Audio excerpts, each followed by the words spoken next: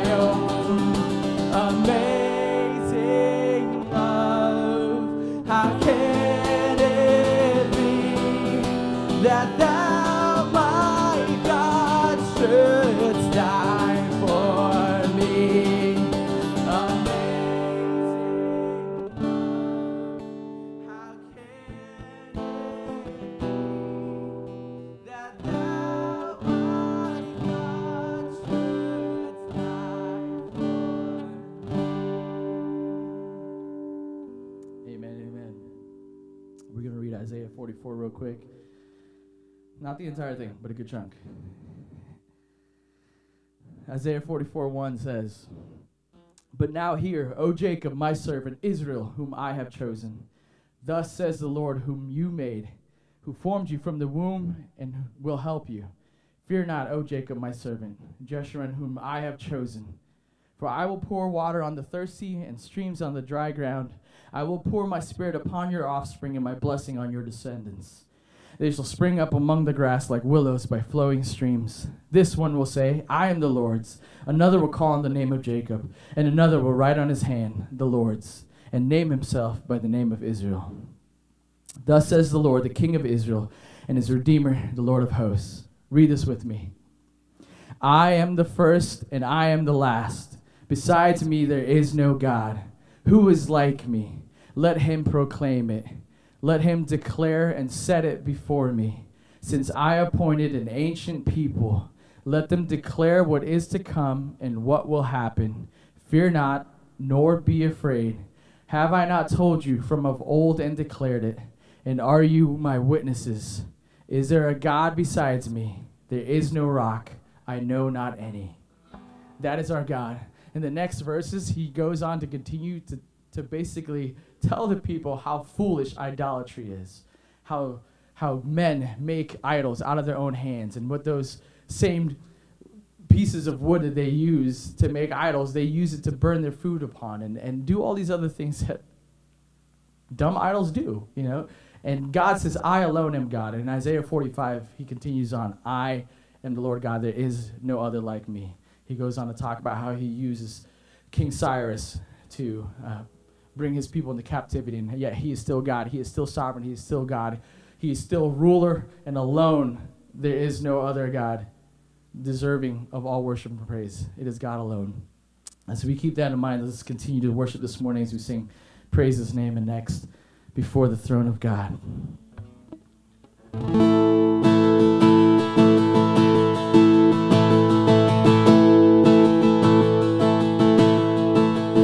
Reaches of heaven, starry heights, the lights of the evening, dancing in silent skies, brilliance of morning, breaking day. Oh, let them praise Him, praise His name. Oh, praise His name. Oh, praise His name. Let all His wondrous works declare His praise.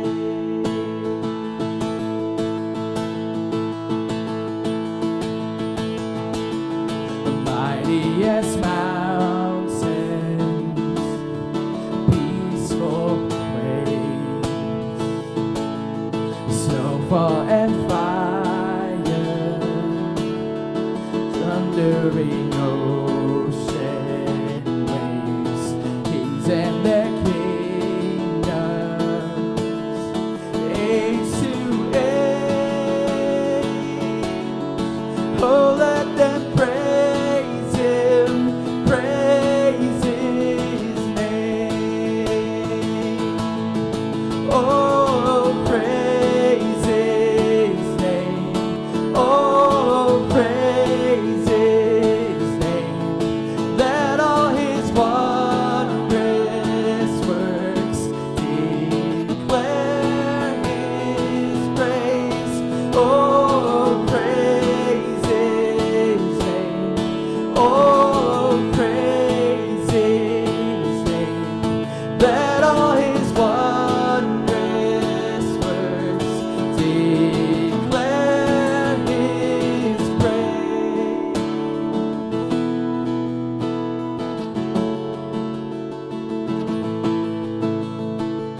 A King enthroned in majesty, all things made by His decree. Hear creation's melody. Praise Him, praise Him. Everything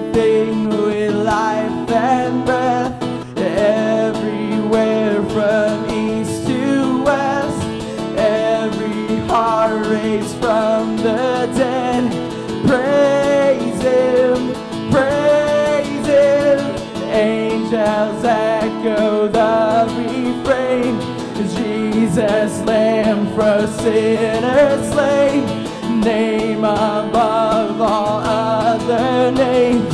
Praise Him, oh, praise His name, oh, praise His name.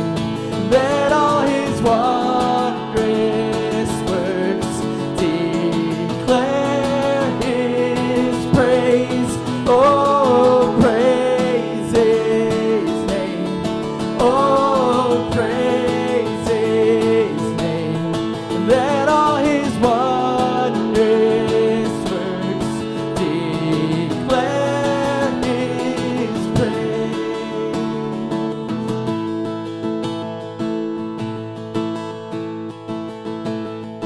Oh, praise His name.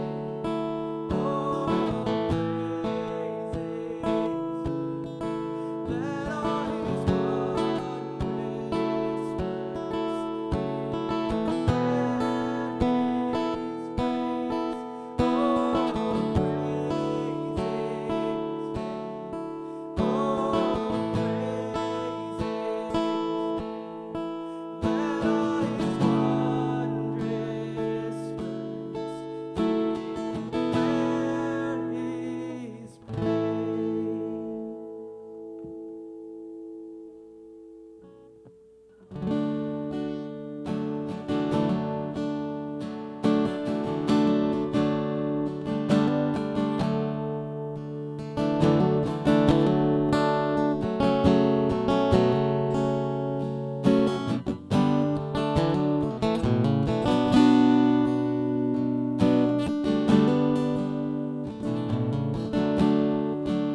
before the throne of God above, I have a strong and perfect plea, a great high priest whose name is love, whoever lives and pleads for me.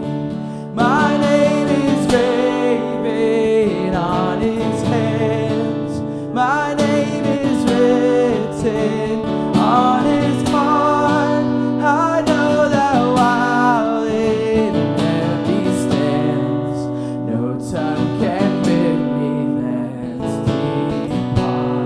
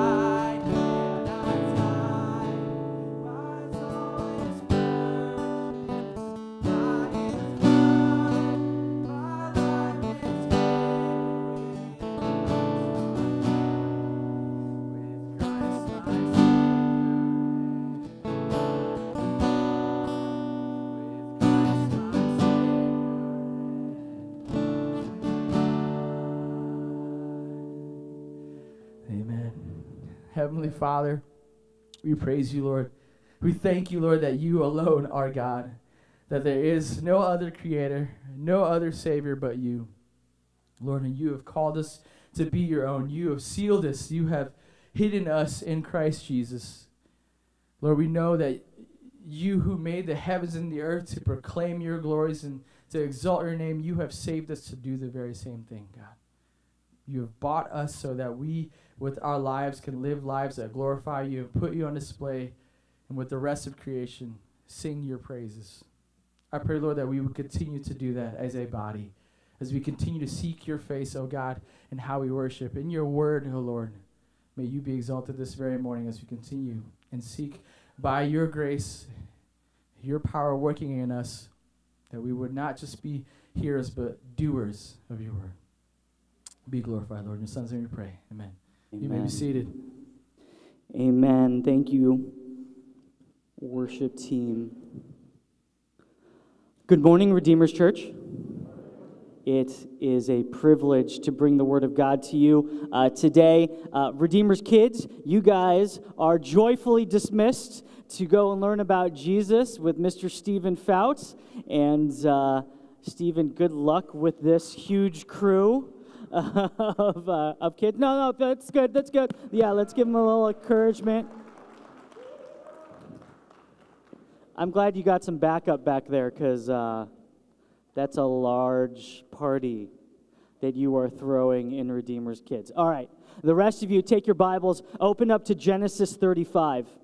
Genesis 35 is our text for this morning. Who you're seen with and who you hang out with has a lot to do with how you're perceived, for right or for wrong, and for good or for bad.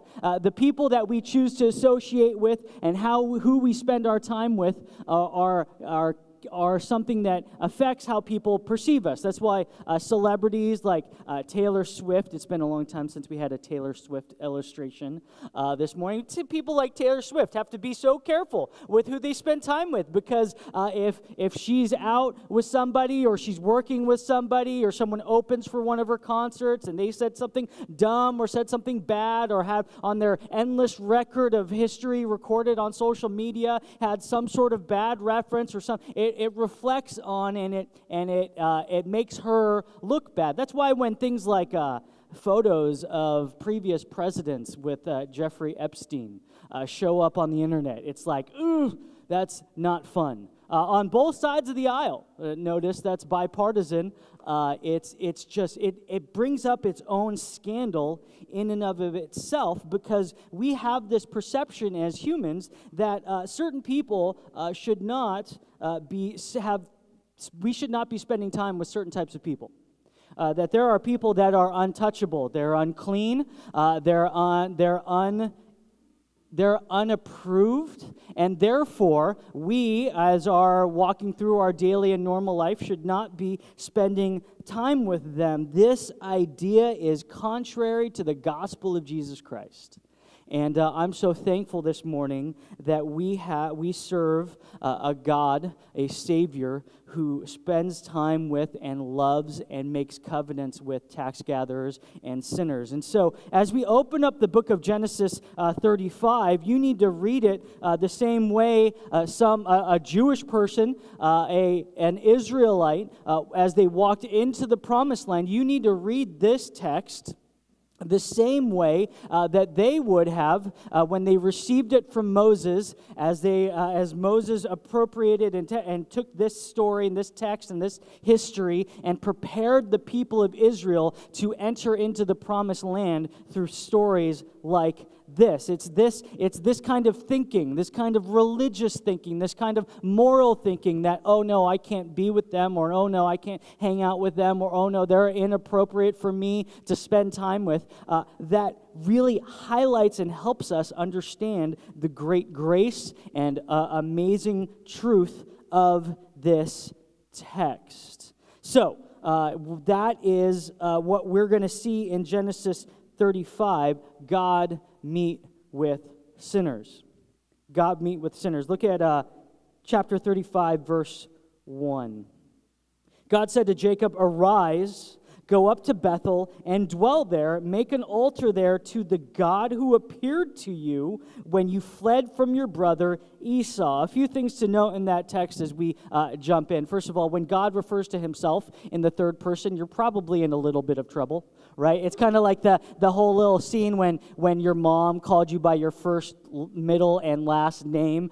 Brent Haduo Hisayasu, get over here, right? That means you're in trouble. Or when you start talk to someone who refers to themselves in the third person, you can tell that they're trying to make a point. When I'm talking with my kids and I'm talking about how your father is very blah, blah, blah, blah, blah, they know they're in a certain amount of trouble. Well, here in the text, the Lord refers to himself in the third person. Make an altar there to the God who appeared to you. So in this text, he reminds Jacob of his history, of how when he was running from his brother who wanted to murder him, he spent the night on some random piece of land and slept with a rock as his pillow, and God showed up. God appeared to him there. God made promises to him as he was running for his life. He made promises to him there, and there God promised to be with him all throughout his life. And so here at this point, God's like, hey, remember when I met with you? It's been 30 years for Jacob since that event. It's been 30 years. 30 years has passed since Jacob on that night vowed that he would return to Bethel. It's been 20 years, almost enslaved in a foreign land under Laban, and even after that, after Jacob left Laban and returned to the promised land, all fearful to come before Esau, it's been another 10 years. Another 10 years. And Jacob has been busy building a house. He's been forming alliances. He's been causing problems. But by the time we get to Genesis 35, 30 years have passed, and God says, hey, it's time. Come and meet with me. That's point number 1 on your outline. God is calling me to meet with him. God is calling me to meet with him. Here's why that's such a scandal. Jacob is a lying, cheating polygamist who is perverted, a fear-driven idolater who is hoarding his money. He is a horrific father who has done nothing to protect his daughter and is now the dad of 2 murderers and 9 money-plundering, lust-driven sons. That's who he's become. That's who he is now. Jacob, first of all, was never that significant in the first place. His father was a nobody, and his grandfather is most widely known for giving his grandmother away twice to other men. And this is the heritage, the lineage that he has adopted as his own. God calls this man, after 30 years of this behavior, to come and meet with him in Bethel. See, God has been meeting with tax gatherers and sinners long before Jesus was ever born. We argue and we talk about how the God of the Old Testament, or this, and the God of the New Testament is much nicer, and we much prefer the Jesus of the New Testament. But the truth in the situation is that God has been a God of grace and a God of mercy, a God who meets with sinners for all throughout Old and New Testament, all throughout human history. It's part of his unchanging character. And so here in the text, after such a horrific chapter where Jacob does nothing last week, after such a horrific section of Scripture where God isn't even mentioned, after years of that, God says, come meet with me. Maybe you're in this similar situation, or maybe recently you've been called back to the Lord. It's been years. It's been years since all the stuff that your grandmother or your mother taught you. It's been years since those days in Sunday school. A lot has occurred in between, the decades between those moments and then, and a lot of the things you thought you'd never do, you've done, and a lot of the failures that you could have never imagined have come in. The brokenness, the clarity of who you are in and of yourself has been revealed over those years, and to people like you and I, God says at this very moment, come meet with me. Come meet with me. This is the truth of God's grace. It's just like the father in the parable of the prodigal son. The Lord is looking for his straying children to return to him. He's looking and scanning the horizon at any given moment, and upon the mere glimpse of your silhouette, he sets off running. This is the God that we serve. This is the God of the Old and the New Testament. This is the God who says that since we have so great a high priest who has passed through the heavens, Jesus, the Son of God, let us hold fast to our confession, for we do not have a high priest who is unable to sympathize with our weakness, but one who has in every respect has been tempted as we are, yet without sin. Let us then, with confidence, draw near to the throne of grace, that we may receive mercy and find grace to help in time of need. See, this is the posture, the ever-present posture of our God today. This is the ever-present posture of our God of grace today. Come and meet with me, is what he says. In sending his son, Jesus Christ, he's saying, come and meet with me, and all of these things. Now, let's be careful here. Let's be careful. Let's delineate a couple very specific things for us as Christians. I want to be careful in this text. The first time that Jacob met with God at Bethel, he didn't see it coming. He didn't even really know so much of the God who appeared to him there on that morning and that vision. He discovered truth about that God that he really hadn't worshipped or even spent any time with before that event. God met with Jacob on that moment without Jacob having any idea of what was coming. Now this is different. This is God saying, Jacob, come and meet with me. And the two are different. And yet we have a sense of both. When God meets with us unexpectedly, and then when God calls with us to meet with him, those are two separate things.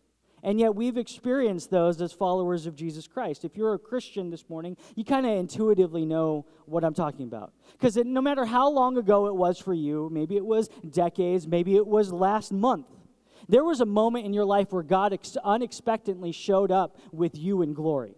He showed up, he showed himself, you understood and perceived the truth about Jesus, the holiness of God, your own sin, your need for a Savior. There was a moment in time, you didn't see it coming, you didn't earn it, you didn't deserve it, but God just hit you like a Mack truck on the freeway. He hit you with his glory. You were struck by his holiness, and you saw and believed in Jesus at that moment. That was an amazing moment, just like Jacob had unexpectedly in Bethel in his first visit. You didn't see it coming. You didn't make it happen. You didn't deserve it. You couldn't earn it.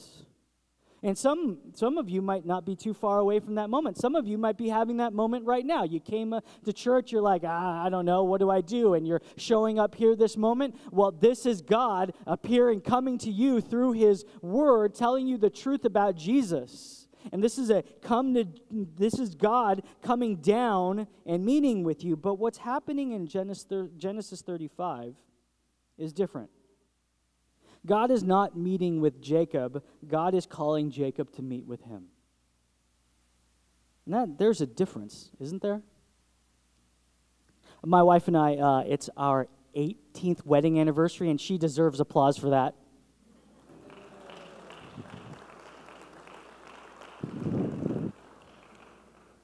We first met in the lobby of our previous church, and I remember that day vividly as if it was yesterday. I remember walking up to her and being introduced to her by Ron Boyer. Got to thank that guy. I remember I was struck the moment I saw her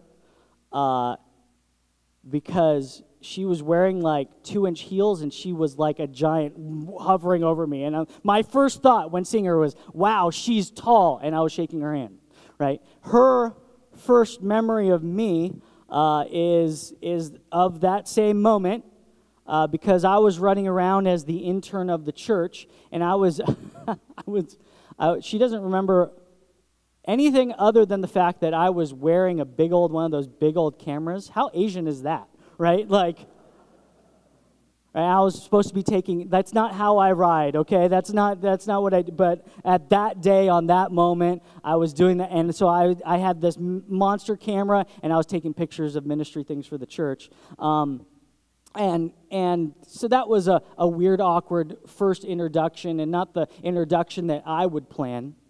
You better believe it was different on our first date. On our first date, as we were preparing to go out and have our first date, have some tiramisu at Macaroni Grill just down the street 17 years ago.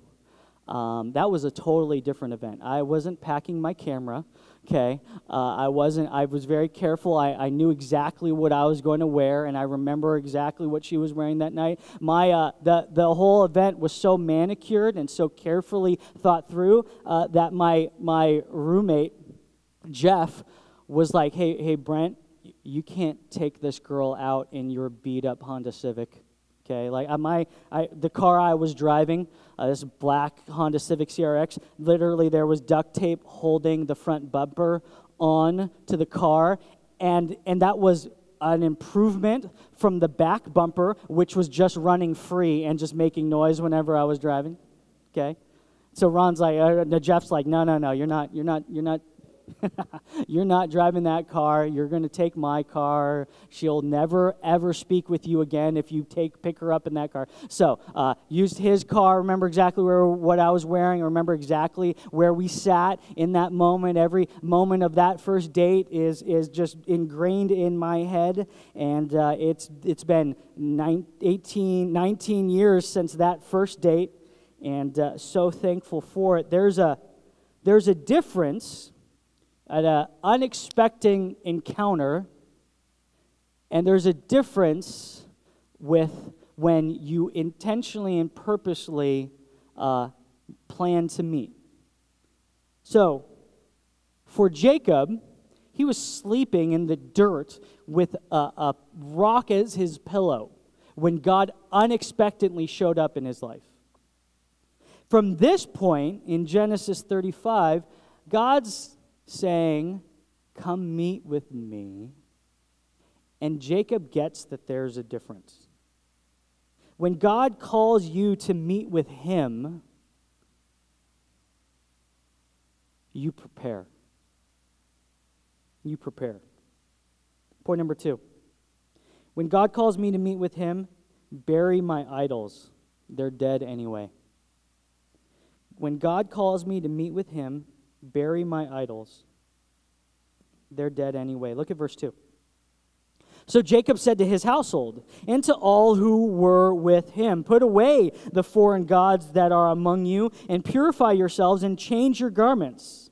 Then let us arise and go up to Bethel so that I may make there an altar to the God who answers me in the day of my distress and has been with me wherever I have gone. So they gave to Jacob all the foreign gods that they had and the rings that were in their ears. Jacob hid them under the terebinth tree that is near Shechem. So at this point, Jacob, the sinfully passive father, he gets it. And in an uninitiated way, God didn't say, hey, clear out your idols before you come and meet with me. But Jacob, knowing the God knowing enough about God, knowing enough about God's holiness, knowing enough about God's glory is like, hey, we're being called to Bethel and we can't just go like this. We need to repent. We need to cast off.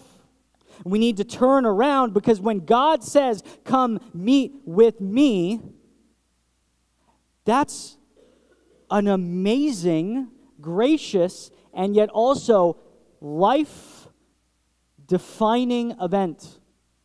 Come meet with me, says the holy God of Israel. Come meet with me, says the creator of the universe. And Jacob, getting at least a piece of this, turns to his family and is like, hey, we're going to go down to Bethel and we got to clear out all the idols. Now, notice in this text that there's idols, there's even perhaps even jewelry, there's all the foreign gods that they had, the rings that were in their ears, all those things in verse 4, and Jacob gets rid of them. So, notice a few things. The first mention of idolatry in this family was just a few chapters ago. It was Rachel stealing the household gods of her father, Laban. And she hid those. We saw that a few weeks ago. And she gets away with it and brings them with them. But now, here, just a few chapters later, there are lots of them. There are multiplied idols in this home. Not only is it has to do with probably this little pint-sized sculpture that Rachel stole from her father, now it has to do with the way they appear, with the things that they put on their body. Now their idolatry has consumed to their appearance and how they want people to see them, how they see themselves. Notice that there's multiplied idols. See, it just starts with one and then it tends to multiply. Perhaps they received some more when they ransacked Shechem city and took all the wives and the children and all of the possessions. They're taking on more idols. And Jacob knows that when you come and appear before God, you got to get rid of those. You got to turn away from those. There's a moment where as every believer is called to come and meet with God on a Sunday morning, or taking communion like we're taking communion this morning.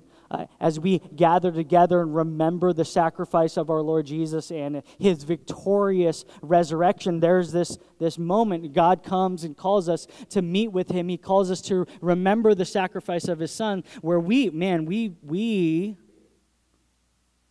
better prepare. And you better bury those idols.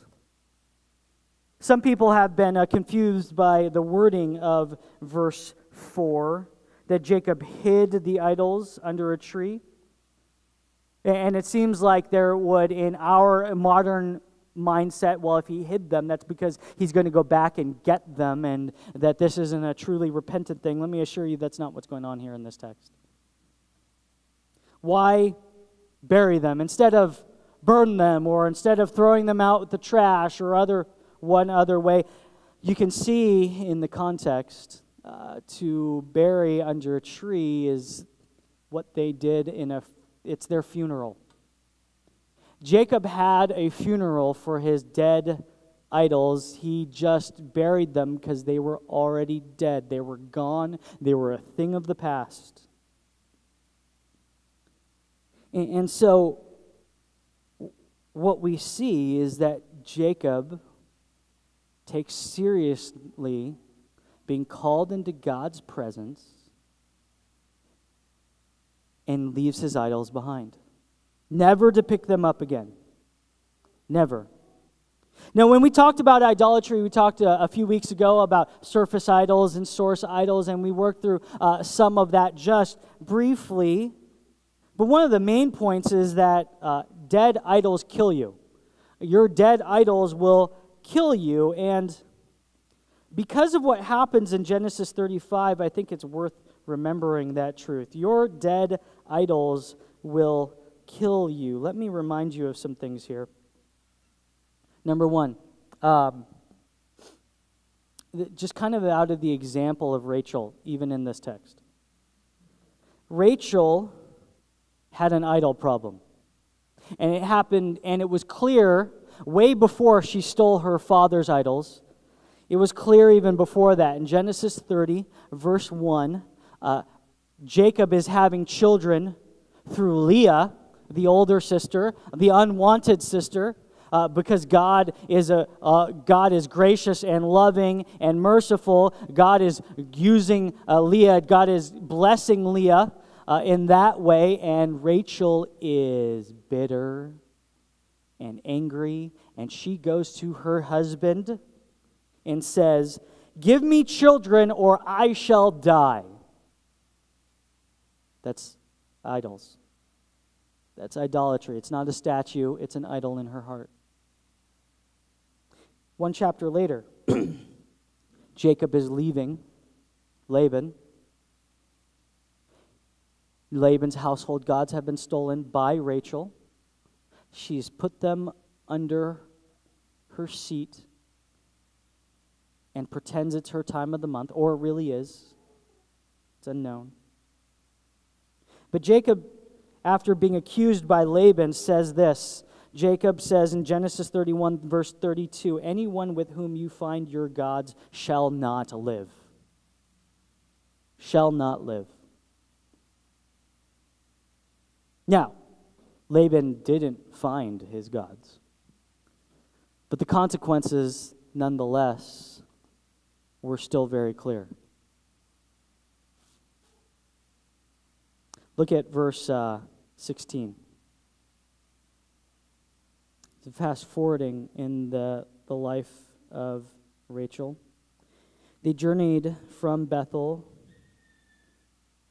When they were still some distance from Ephrath, Rachel went into labor. She had hard labor, and when her labor was at its hardest, the midwife said to her, "Do not fear, for you have another son." As her soul was departing, for she was dying, she called his name Benoni, but his father called him Benjamin. So Rachel died, and she was buried on the way to Ephrath, that is Bethlehem. And Jacob set up a pillar over her tomb, and it is the pillar of Rachel's tomb which is there to this day. Rachel got killed by her idols. Rachel got killed by her idols. They did her in the end. "Give me children, or I shall die. Anyone with whom you find your God shall not live." And here she is, receiving what she wanted more than anything else her entire life, and it kills her. It's a sober story, a sober reminder, a sober reality for each and every one of us to consider this morning, because in a way that we can't see, our idols deep down in our hearts are destroying our family, causing destruction in our bodies, driving us to things that create chaos, and in the end will get us. So when God calls us to meet with Him, we throw those things off because they're destroying us. But more than that, even more important than the fact that your idols are killing you, they are an offense to the God who created and saved you. They are an offense for the God who created and saved you. There's been several stories over the last couple years of unveilings of portraits. When you're an important person who people think should be remembered historically, they'll commission an artist, a professional, to paint your portrait, and then they will place it somewhere, like in a national gallery or in the White House or in a palace somewhere, and for your likeness to be remembered throughout generations. This is a common and normal thing, and it's quite humorous at the unveiling of these portraits when the portraits aren't that good. Like we've had several situations like this occur in our recent history. There was a portrait of Prince William that was painted for him and is now at this moment hung in his in the palace in England, and the portrait was called Fatherhood. And I should have had it pointed it up for you this morning, but it was an homage to the fact that Prince William had just become a father, and so rightfully so, they pull off the cloth off of this portrait, and there is this picture for all time and all generations of Prince William looking exhausted, red in his face, and just kind of like this, turned to the side, and everyone like laughed when it unveiled. That'd be one thing for your likeness to be remembered like that through all generations. Imagine for us this morning that I painted a portrait of you and that we hung it in a museum here for all time here in Ventura County. And this portrait was the worst thing on the planet. The eyes were wrong. You had this dead expression. You looked exhausted. The mouth was off. It didn't even look anything like you. You know those pictures that your kids draw of you is 10 times worse, right? Well, that hanging up in a museum, you might laugh when a kid brings to you something like that. But that hanging in a museum for all time for people to think, oh, look, yeah, there, I remember that person. That's awful, right? No one would wish that on anyone in this room. Idols are ugly caricatures of the most glorious, of the most holy, the most powerful, and the most loving God of the universe. They're spaghetti portraits, like the dried spaghetti glued on it. They're ugly and awful mischaracterizations of the true God. They're lies about the true God, saying that God, the true God, is not enough. I need this God.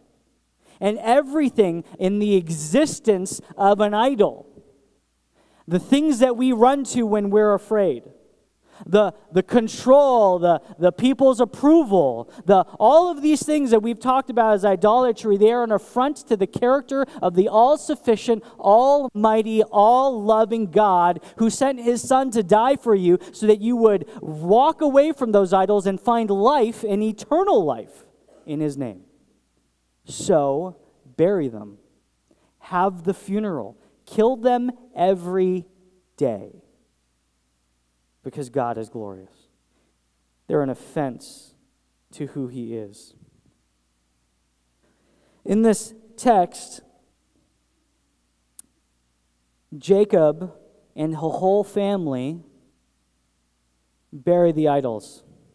And we don't know what they were. We don't know what they were, what those idols were, what gods they were worshiping, what they were looking for. But we do know that when God says, come and meet with me, you bury them because they're already dead. They already don't do anything, and they are an affront to the character of God. So when God says, come and meet with, God is calling you to meet with him. What a gracious and amazing thing that is. It's an opportunity for us this morning as we partake of communion together. It's an opportunity for us to examine ourselves and make sure that we take communion in a worthy manner, to make sure that we are repenting and bearing these sins and walking away from these things, and coming before a God who loves us through his Son, Jesus Christ, and worshiping him and remembering him and singing praises to him because he has saved us by grace and is at work in us even this day. Look what happens next in the text. In Genesis 35, look at verse 5. I love this. As Jacob is making his way towards Bethel, as he promised 30 years ago that he would do, as they've left their idols behind them, look how verse 5 opens up. As they journeyed, a terror from God fell upon the cities that were around them, so they did not pursue the sons of Jacob. There were people who wanted vengeance. There were families who wanted their daughters and grandchildren back. and they were in harm's way, Jacob was right. But God was gracious. A terror from God fell upon the cities. And Jacob came to Luz. Notice that is Bethel, but it's not what we call Bethel. It's what the Canaanites called Bethel. In the land of Canaan. He and all the people who were with him. Verse 7, and there he built an altar, and he called the place El Bethel, because there God had revealed himself to him when he fled from his brother. Note this verse 8, and Deborah, Rebekah's nurse, died, and she was buried under an oak below Bethel. So he called its name Enon Bakuth. Verse 9, God appeared to Jacob again when he came from Padan Aram and blessed him. And God said to him, your name is Jacob. No longer shall your name be called Jacob, but Israel shall be your name. So he called his name Israel. Now, hold on there a moment. We'll go back to Deborah and the nurse in a moment.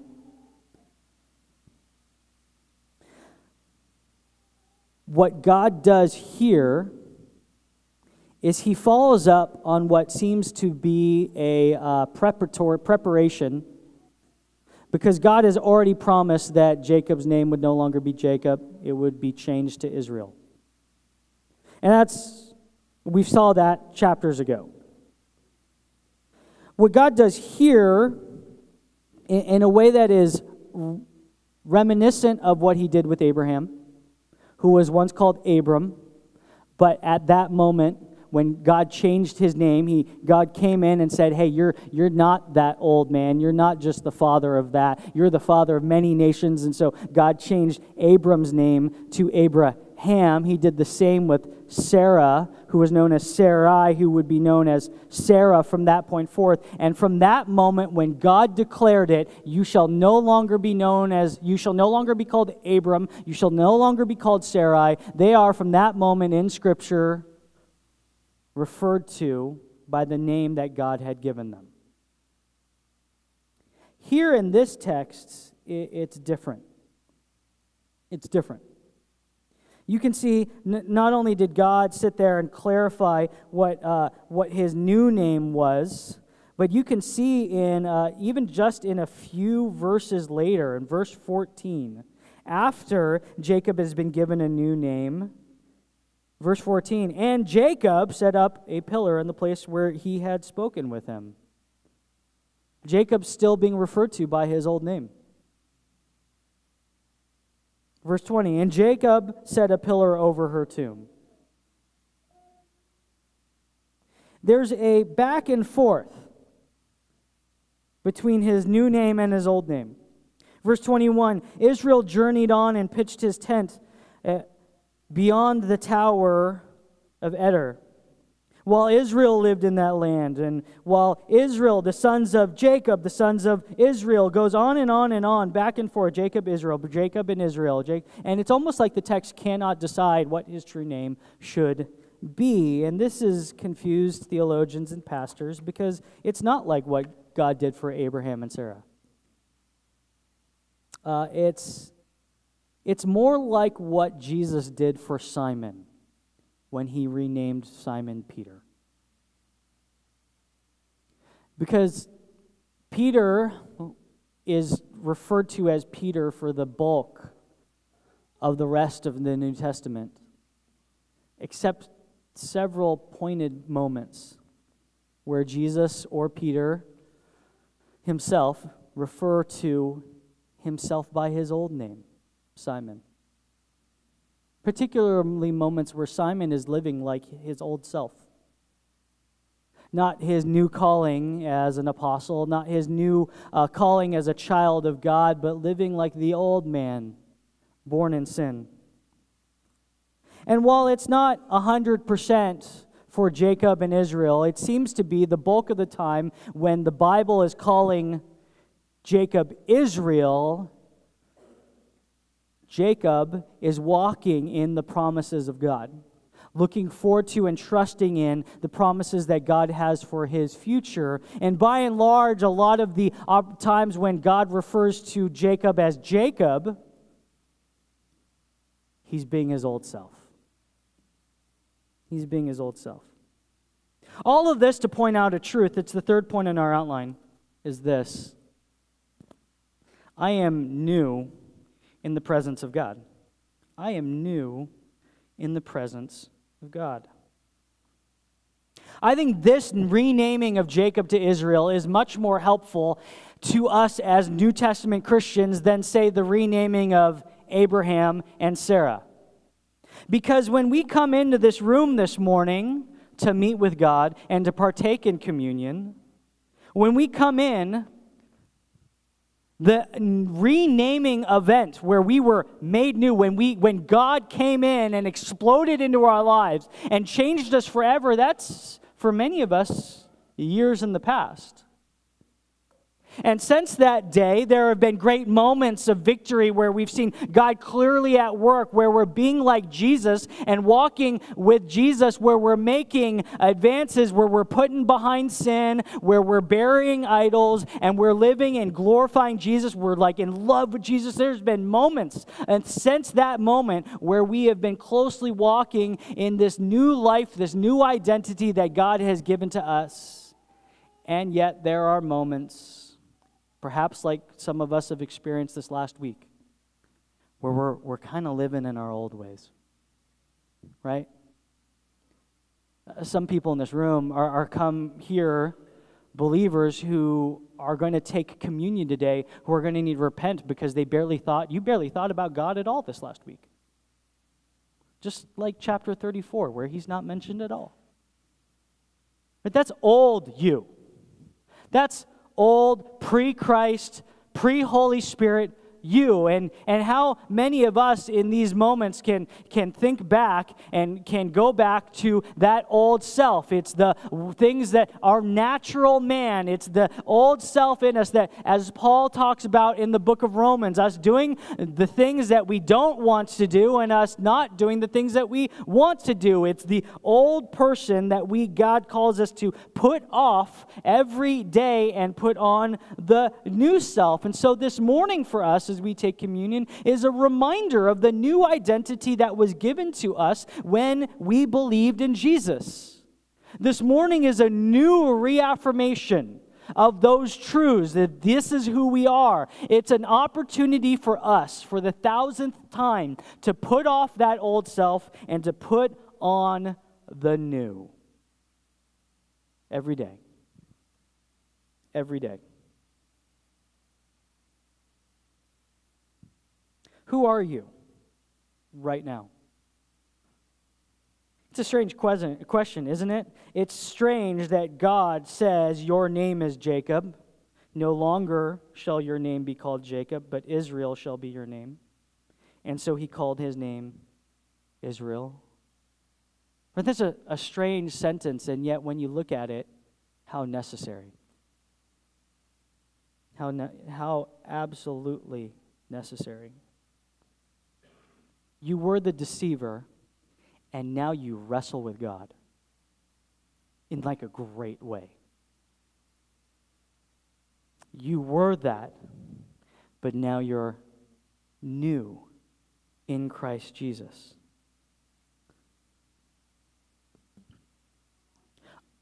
We even as saved believers are tempted every day to put our identity into things, relationships, achievements. God has given us a new identity. You are not what you do, or you are not those who love you, or you are not the sum of everybody's approval of you. You are not your success. You are not your failures. You are not the sum of your homes, your bank accounts, the goodness of your children, your style, your clothing. You are what Christ has made you through his death and resurrection.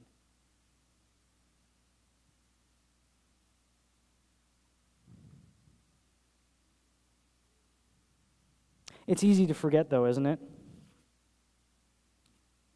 It's simple to forget. It's simple to leave behind what Christ has made us and to go back to that old way. And so when God calls us to meet with Him, like this morning, it's an opportunity for us to remember. It's an opportunity for us to remember who we truly are and to praise God that we are not what we used to be.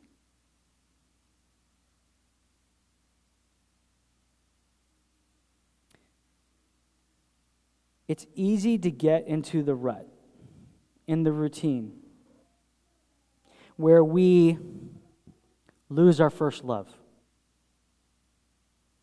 Where we, like the church in Laodicea in Revelation 3, who are wealthy and secure, we consider ourselves to be healthy and well-clothed and prepared, and yet we are destitute, naked, and poor. It's easy for us to be like the Israel as they return to the land. Instead of rebuilding the temple of God, doing the work of God, get busy decorating our own houses. Or the new church in Jerusalem that got saved after Pentecost and just want to hang around and keep doing this Pentecost thing instead of getting about the business that God has for them in preaching the truth about Jesus Christ to Samaria and the nations beyond. It's easy for us to get in this funk where we hold a form of godliness but have denied its power, like Paul says in 2 Timothy 3. And this morning is your opportunity by God to repent of that apathy, of that distraction, of those idols, of that old way of life, and to walk in what Christ has made you through His death and resurrection. Before Christ, we were lost in sin. Now we are alive in Christ. Before Christ, we were enslaved by guilt and shame. Now in Christ, we are liberated. We are free and are slaves of righteousness. Before, we were spiritually dead. Now we are alive in Christ. Before we were lost in works and self-righteousness, now we are accepted in Jesus Christ. Before we were sons of disobedience, now we are children of God. Before we were blind and dead, now we are alive, seeing the truth of Jesus Christ. Before we were without hope in the world and separated from God, but now we have been brought in by Christ. We have a wonderful future prepared for us, earned for us by Jesus Christ. This is the truth in which we live every day. This is the truth that we desperately need. If the Lord brought you here this morning by His sovereign hand, and I know He did, it's because you need this reminder. You're new in Christ. You're loved, a recipient of grace, a child of God, a member of His church, and you are in the future going to be made new with Him forever. And you need that truth. Because even as Jacob goes and serves God, we see that he serves in the midst of tragedy. 4 tragedies happen throughout the rest of the chapter. The first one is the death of Deborah, Rebekah's nurse. Happens in the middle of his worship. Second, as we already saw, is Rachel died during the childbirth of Benjamin. She names him son of sorrow And Jacob, or Israel, renames him. Jacob's third sorrow is mentioned on the heels of Rachel's death. Reuben, his firstborn son, commits incest with Rachel's maid, Jacob's concubine. His final sorrow in this chapter is the death of his aged father, Isaac. What a grace of God, too, in the midst of the trial, for God to call Jacob into his presence. For God to move Jacob to leave his idols behind, which would have inevitably failed him in these 4 tragedies. For God to remind him of his new identity and of his promises that he absolutely would need as 3 people die and as his children fail him. Like, what a grace of God. That as we walk through this life, as we walk in obedience, that God protects us, He guides us, and He gives us what we need to walk through the valleys of this life, to see Him, to worship Him, and to be faithful to Him forever. This morning, we get the closest equivalent as New Testament believers to what God called Jacob to in Genesis 35. God called Jacob to go to Bethel, where God meets with people, and to erect for him an altar there and to sacrifice for him as he promised. Now, as Christians, we believe that Jesus has offered himself as the final sacrifice. And we as Christians are called to remember that sacrifice as we partake in communion. So I'm going to invite Dan up here. And I just want all of you to take this time. Go ahead and close your Bibles, turn off your phones. We're just going to have a moment before the Lord.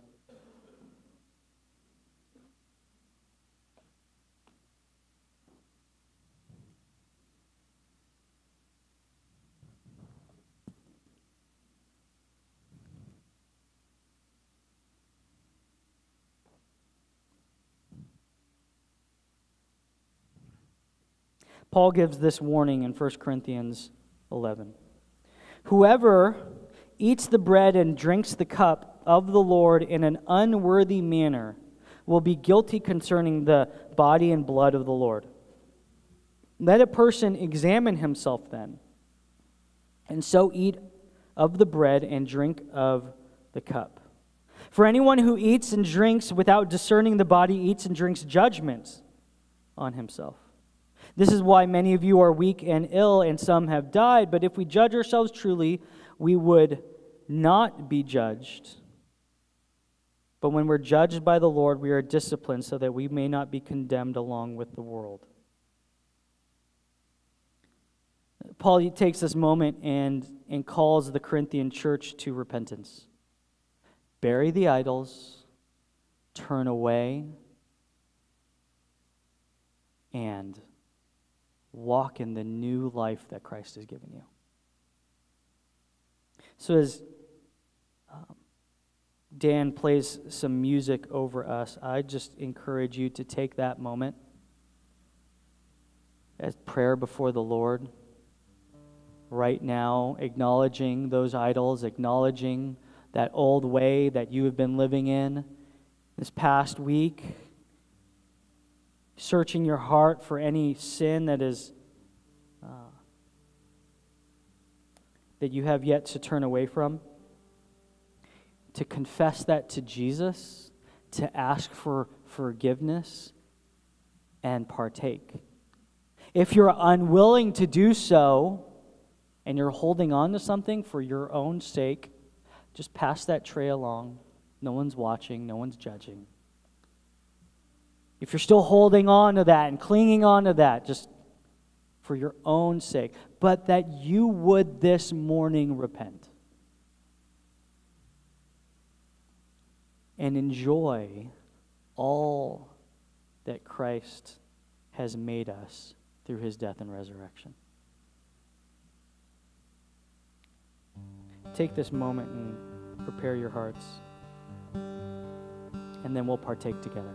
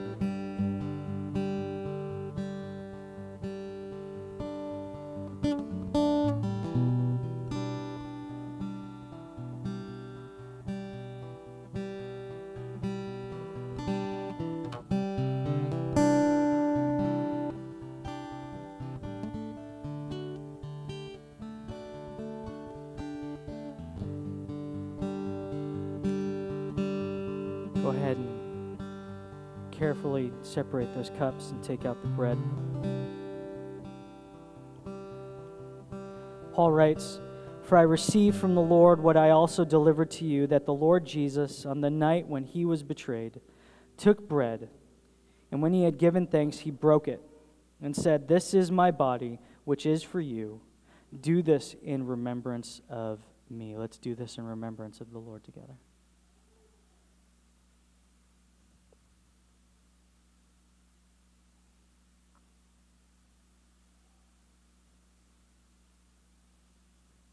In the same way also he took the cup after supper, saying, "This cup is the new covenant in my blood.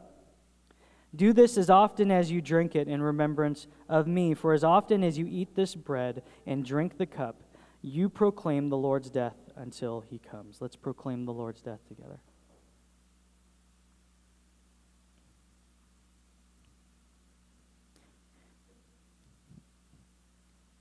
Father, we are trusting you. We are believing you in this moment. We are worshiping you. We are thankful for your Son, Jesus Christ.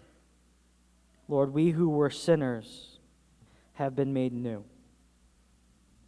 We who were walking in destruction and death have been given life through your Son, Jesus. We thank you for the gift of Jesus, and that in him we have life. We thank you for the bread, the body that was broken. And we confess that it should have been us.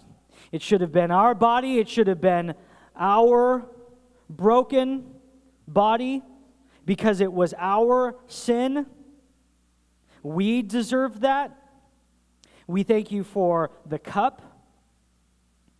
Lord, we thank you for the blood of Jesus spilled out.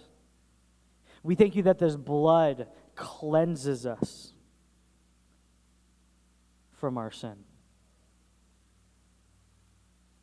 And as Lord, as we remember the death of your Son, we remember that his death has given us life.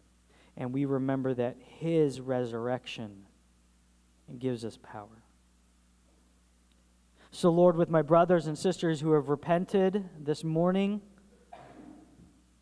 of the old way, of their old idols, Lord, empower us to live a supernatural life, walking with your Spirit, with your Word, in your Son, Jesus Christ, in the promises that you have given. Lord, empower us to, Lord, be used of you in this world as we worship you, as you come and meet with us. Lord, use us in our families, with our friends, in our neighbors, our co-workers. Lord, use us in our own homes, in our marriages, that we might glorify and honor you by pointing others to your Son, Jesus Christ.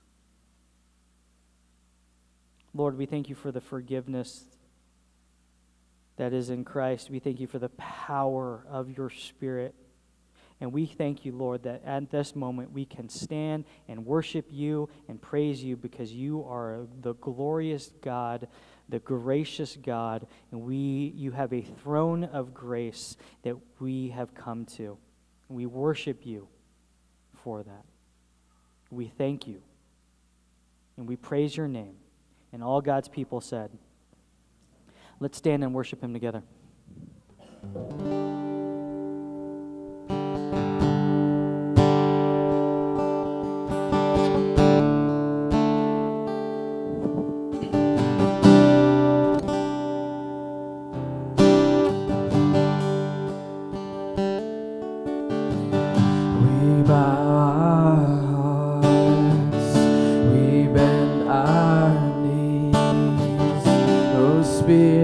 Come make us humble.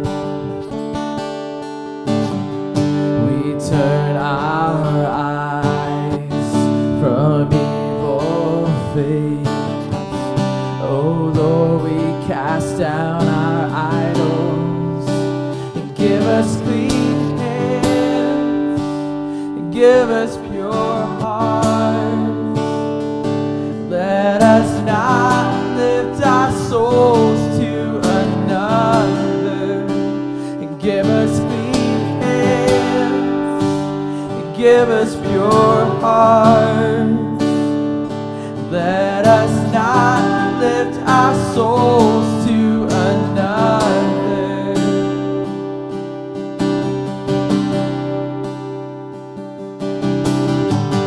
We bow our hearts, we bend our knees.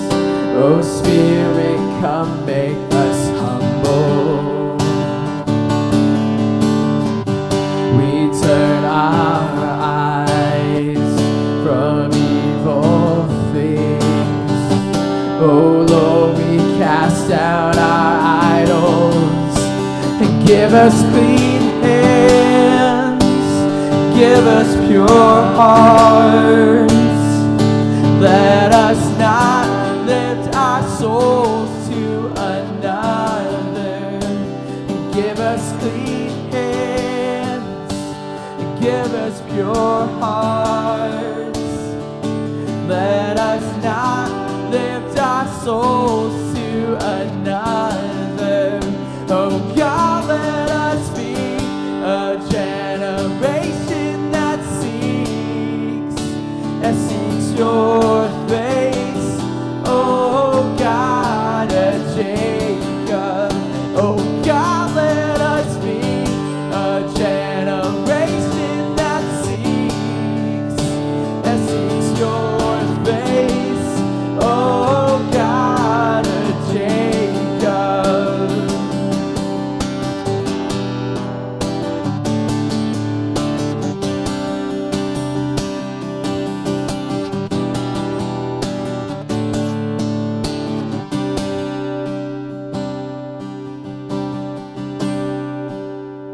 Give us clean hands, give us pure hearts. Let us not lift our souls to another. Give us clean hands, give us pure hearts. Let us not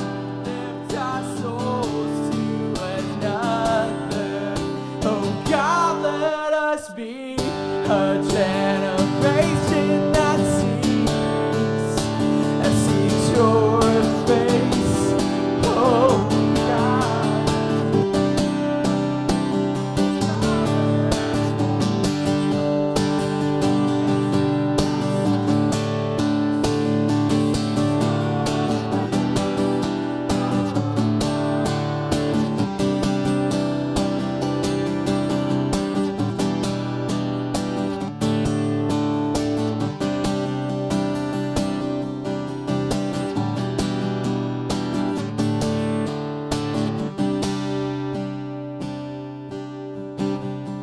Sing, we bow our hearts. We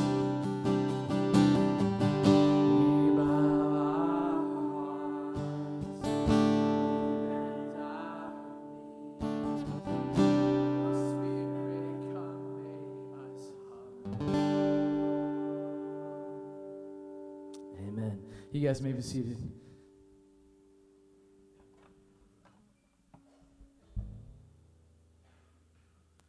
Got a couple of announcements for you before we send you out. My name is Dan. Thank you for joining us for Sunday morning worship today. We have our Redeemer's Church app. There's a QR code there if you like to bust out your phone, scan it, download it, and you can text us through that number there or use the app and send us a prayer request. We would love to pray for you. The staff prays for the body, for one another each week. We would love to do that and minister in that way for you guys. Giving. There are the offertory boxes in the back on your way out. You guys, if you would love to give, you can do so through that or through the app and give online. Outside, through these doors and to your right and down those stairs, out in the courtyard, there is guest reception. Please come say hi. And if you're new, we would love to give you a gift. But come join us as we are out there fellowshipping. Come say hi to us. Come meet our elders. And we'll see you out there. Redeemer's Essentials. It's a 3-week class about membership. And we'll go over what it means to belong to a body and what it looks like to be a member of this church. It's starting on February 11th after Sunday morning worship. If you're thinking about membership, please come join us. You can register online through the app or on our website. And I think that's pretty much it for announcements. Thank you so much for joining us for Sunday morning this worship. Man, what a great reminder it is this morning, just of what Christ has done for us, how we were made new and we belong to him, not to this world, not to anything we owned. You guys are loved. Have a great week.